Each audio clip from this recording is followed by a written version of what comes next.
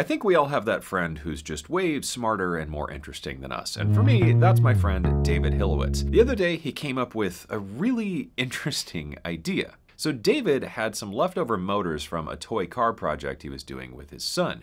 And he had this idea of what if we put stuff on the motors and wave it in front of guitar pickups. He tried a bunch of different things and eventually landed on these little metal shapes attached to the motor and waving them in front of the pickup, and it actually sounds kind of cool.